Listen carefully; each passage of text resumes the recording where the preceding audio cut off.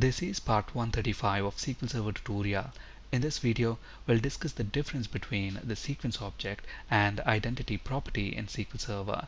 This is continuation to part 134, so please watch part 134 before proceeding.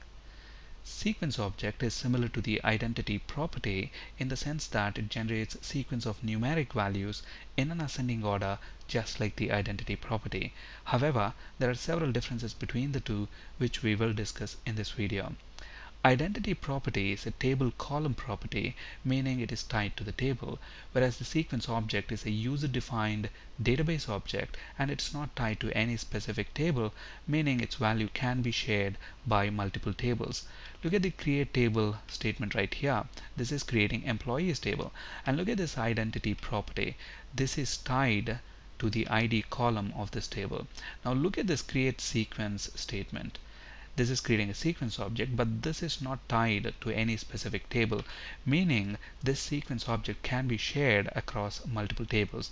Now let's look at an example of sharing this sequence object with these two tables, customers and users. Notice both the tables have got ID column in them. Now what we want to do is use this sequence object right here to generate the values for the ID column in both the tables, and for that I have written 5 insert statements right here.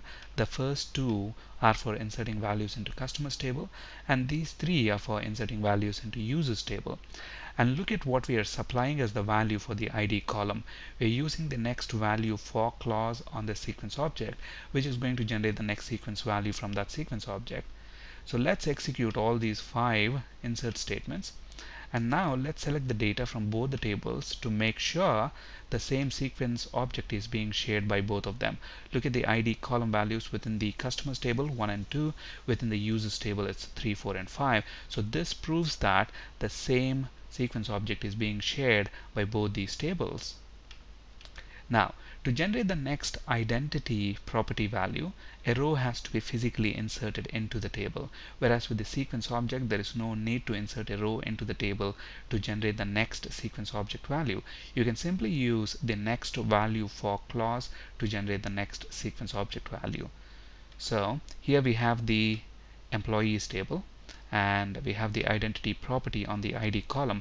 So if we have to generate the next identity value, we have to physically insert a row into that employees table. At that point when the row is inserted for the identity property, the value will be generated. Whereas if you want to generate the next value from the sequence object, you don't have to physically insert a row into the table. You simply can use next value for clause. So when I execute this query, we should get the next value from the sequence object. Maximum value for the identity property cannot be specified. The maximum value will be the maximum value of the corresponding column data type. So if you look at the identity property, this is defined on a column, and that column has got a data type. So there is no way for us to specify what is going to be the maximum value for the identity property. The maximum value will be the maximum value of the data type. In this case, it will be the maximum value of the integer data type. Whereas with the sequence object, we can specify the maximum value using the max value option. Now this max value option is optional, so if we don't specify that option, then the maximum value of the sequence object will behave like the maximum value of the identity property, in the sense that it will use the maximum value of the data type of that sequence object.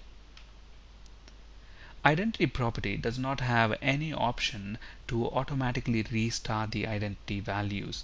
With a sequence object, we can use the cycle option to specify whether the sequence should restart automatically when the maximum value for an incrementing sequence object is reached, or when minimum value for decrementing sequence object is reached. So let's quickly look at that example.